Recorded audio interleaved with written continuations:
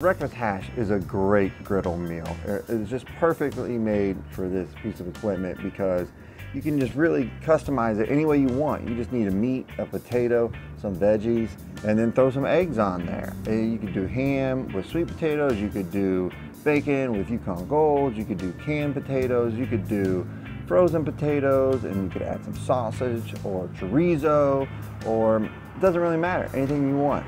You could really do hamburger too if you wanted to. It's a little weird, but I don't think it'd be terrible. It's almost like a breakfast stir fry if you think of it that way. So it's completely customizable. It's also a great way to clear out your fridge from just like crap that's sitting in there, like half an onion, a pepper, 4 eggs, and just kind of throw it all together in some delicious breakfast. So it's definitely a great griddle meal you should try. I got 4 of them. Let's take a look at them. Our first breakfast hash is a camping breakfast hash. That is sausage, some pre-scrambled egg beaters, peppers and onions I diced up, a little bit of cheese, Mexican style cheese, some canned potatoes, because this was supposed to be for camping, just, so we're not using fresh potatoes, just something easy to take with you on the campsite. Blackstone breakfast seasoning, some tortillas, and of course, hot sauce, Chipotle Tabasco hot sauce. This all fits in the mini cooler because when you're camping, you have your 1 cooler of beer, your 2nd cooler of backup beer, and then your mini cooler of food. So that's the idea with this one. That's why we're not using as many fresh ingredients, and it's already done. So here, look, this one's so easy. This is your basic breakfast hash. I mean, you're doing meat, potatoes, veggies, right? That's all you're doing. And then you're going to put the seasoning on all of them. They all went down on the griddle at the same time. You're putting your seasoning on all of them. Now, these potatoes, since they're in a can, are like kind of par cooked a little bit, so they don't need as long. If you're using fresh potatoes, you might want to put them down earlier or cook them. There goes our tortillas. Our sausage is cooked up, peppers and onions. Make a little dam, kind of, just a little hole in the middle there. That will help contain these eggs as we're just pouring them right on the sausage for this scramble mix-up thing here. And then don't forget the cheese. You gotta add the cheese. It's just, if you're not adding cheese, you're not even living, you know what I mean?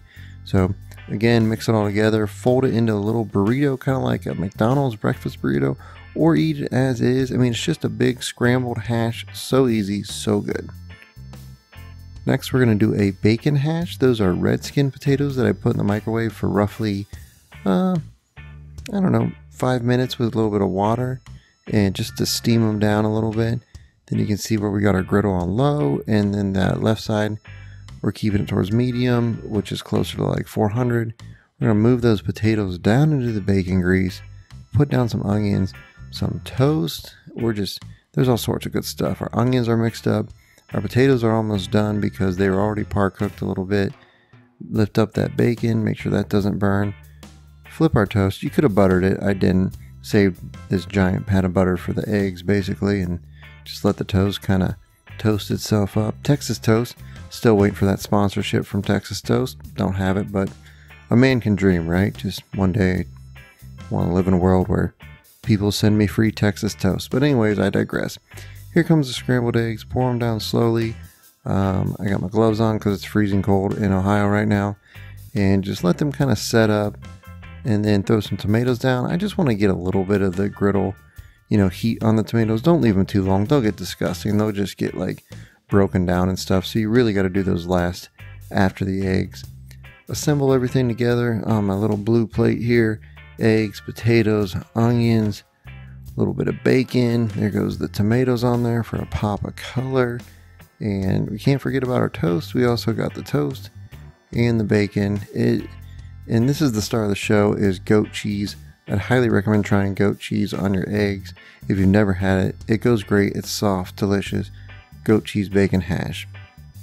More red potatoes that I again put in the microwave, and you can see here it's a little more. This is my little microwave safe container my mom got for me. I'll put a link down in the description, like I said, with, watch out, there's my McDonald's coffee, get out of here.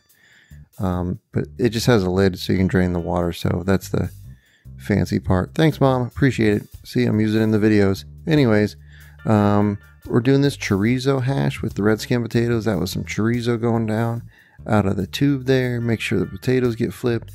Like to use a weight this time because I want to get a nice color. Little snag of the spatula right there. Don't know if you caught that, but I did catch it.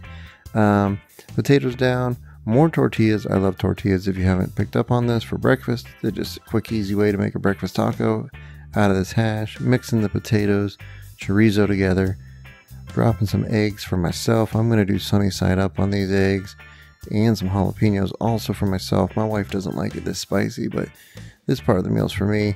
Then here come the scrambled eggs for my wife and for my son. They both like scrambled eggs, but I like mine sunny side up, and they look prettier that way for the video, if we're just being completely honest. And then there on top is a little bit of the Mexican cheese, the cajita. I'm sure I mispronounced it, but that's what it is. Jalapenos. And then just top it off with salsa, sour cream, lime. I mean, cilantro. Delicious. So this is a leftover ham that I smoked. I got sweet potato, onion, pepper. We're going to peel down this potato and do like a ham and sweet potato breakfast hash. Very good, very easy. You know, just kind of dicing up our onion here, making sure we get everything nice and even without cutting your finger off. And then here comes the green pepper. Look at this. I'm just going all the way with this knife. So look, I kept things kind of big on this one. The peppers and the onions I kept kind of big because I just wanted them to be the same size as the sweet potato, so that the whole hash kind of had a real chunky feel to it, you know. Our griddle's ready to go. It's around 375. Same container I used in the microwave for the sweet potatoes I used for the other potatoes. Salt, pepper, garlic going down there. A little bit of paprika. And you can adjust these hashes any way you want, you know. Really just have fun with it. Do whatever you want. Change it up. These are just the way I did them. There goes our peppers and onions. I had to do these sweet potatoes for a while because I really wanted to make sure they got cooked through and got a decent amount of color on there. So I kept them down first. There's my green pepper and onions. I tried these rolls to go with it. I just kind of warmed them up. They're okay. There is that ham, that honey baked ham that was left over that I smoked on my big green egg. Put that down. You're really just warming that up. That's why the ham went down so late.